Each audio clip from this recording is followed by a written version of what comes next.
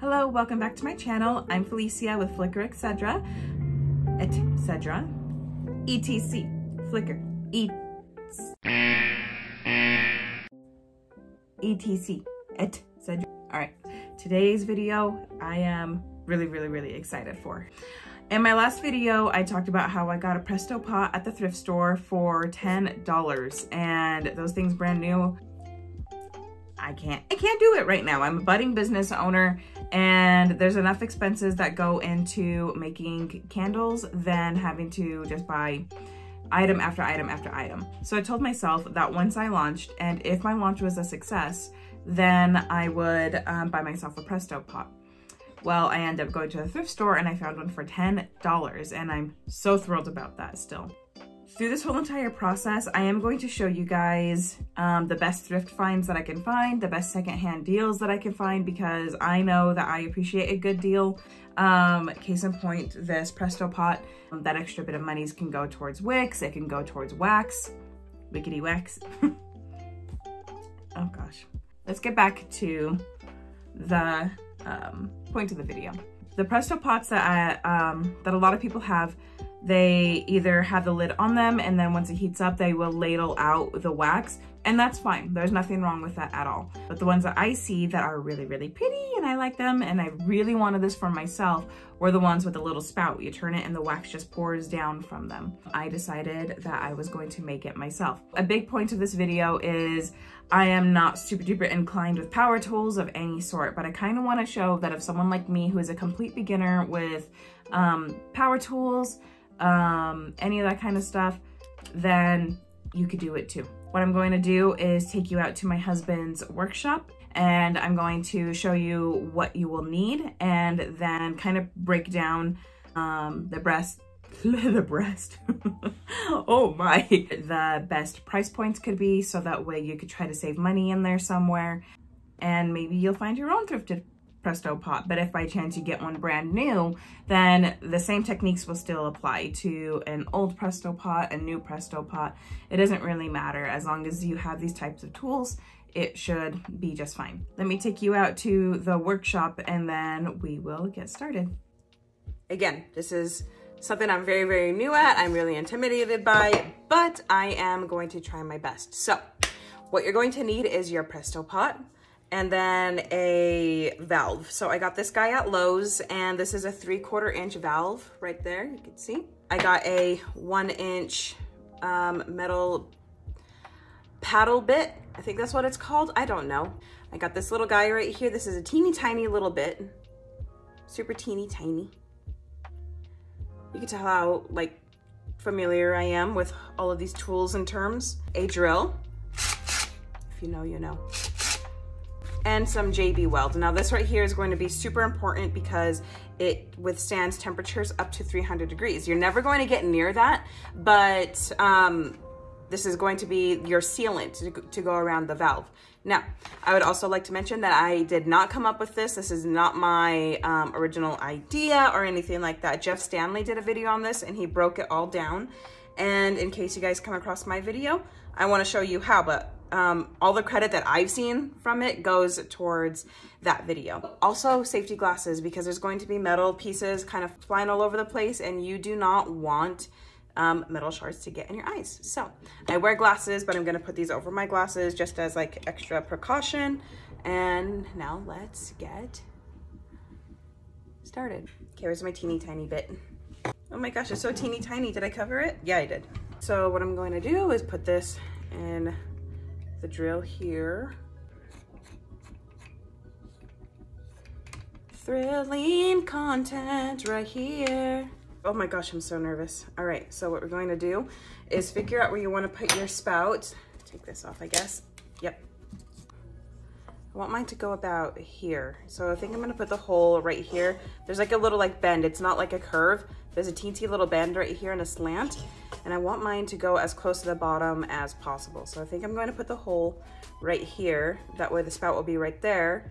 And then I could JB weld around it and create that nice seal. Holy Toledo, guys, this was $10 and such a good deal. If I freaking mess this up, I will be so sad. Well, Here goes nothing. Shoot, I'm so nervous. All right, let's take this guy.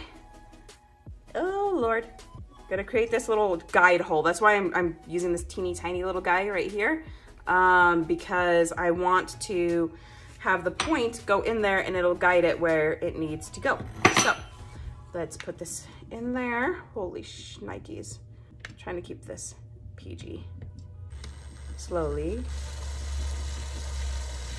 No going back now. Woo! All right, get you out. Okay, so we got that in there, and now we're going to switch out the bits. Let's give this a shot. Oh Lord. Okay. Let's put it in the guide hole. And then we're just gonna go slow, guys. We're just gonna take it slow, okay? Oh gosh, all right. Ah! All right. All's good, all's good, all's well. Okay, so it drilled everything except this part right here. And I'm not exactly sure why, but I think that with a little bit of elbow grease, we can make it our own. Let's see. It's pretty thin, so I'm not too worried about it.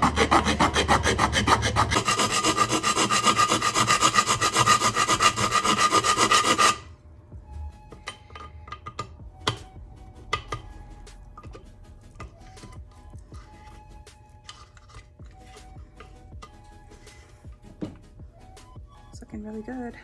Get it to twist a couple more times. There we go. Yep, that looks good to me. All right, now let's get the JB Weld mix in. It has two parts to it, so what you're gonna do is take off a little bit here. I'm gonna take off probably about that much there, and then start mixing it together. So you want this all to become one solid color right there. All right, so then what I'm gonna do is lay this right here, and then I'm going to start sealing off where we put our spout. Now this stuff sets in like 5 minutes and it says that it cures in an hour. Let's cut off just a teensy bit more right there.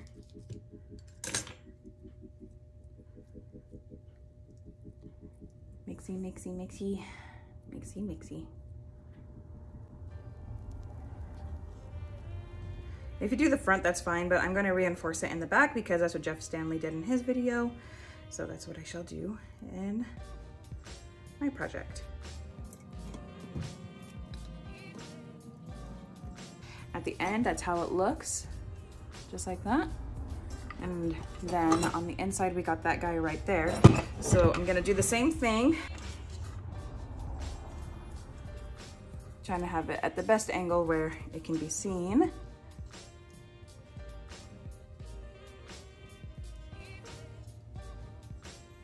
It's not just like all against the edge part right here. It's kind of like all from the edge to the very tip of this spout. And it's going at an angle. So hopefully once there's wax in there and it's all melted, and if I have to pour it out to try to get like the last bit of it out, it'll theoretically just kind of all go down that little like funnel area, and not like all build up on the sides, on the walls, I guess. I don't know, we'll see. Anyways, let's get this bad boy inside. Let's wash it up a little bit. But I think that's it out here. The next time you see anything, it'll be in there. All right, so this is how it looks after it's all cured and all set. It is all good to go. Not the prettiest, but you know, as long as it does the job, that is fine by me. Let's take a look on the inside here. Yeah, I think that's going to work just fine.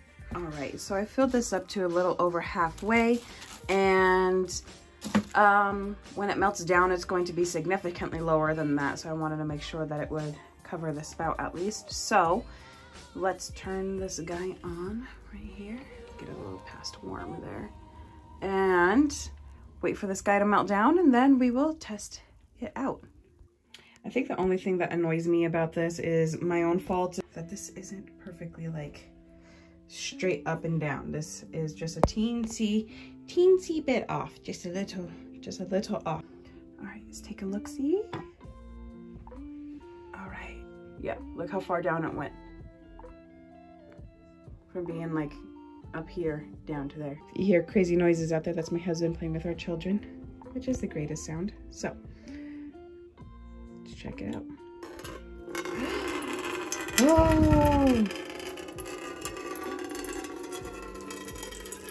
Let's open it just a little bit more. Oh yeah, oh that looks so pretty. Oh, don't you just want to like touch it? That would be so dangerous. Yay guys, it works! Oh my gosh, this is thrilling. This is absolutely thrilling. Holy Toledo. Yeah, it does a pretty dang good job. Oh gosh, I am so happy. Yay, dream come true. Thank you, thrift store. Thank you, Idaho Youth Ranch. All right, guys, and that is it. As you can see, it works really, really well.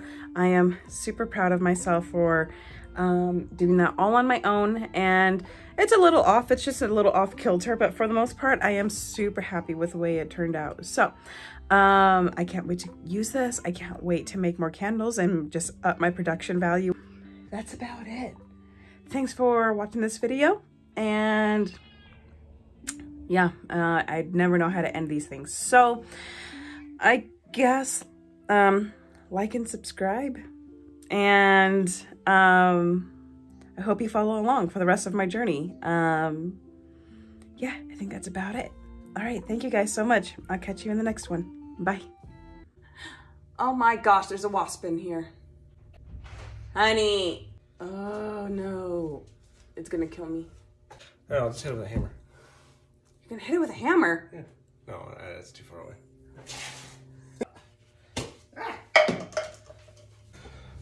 Be gone, Satan. Careful! Ah! You did? You succumbed. Okay. Thank you, my hero. I only mercilessly murdered a wasp for it.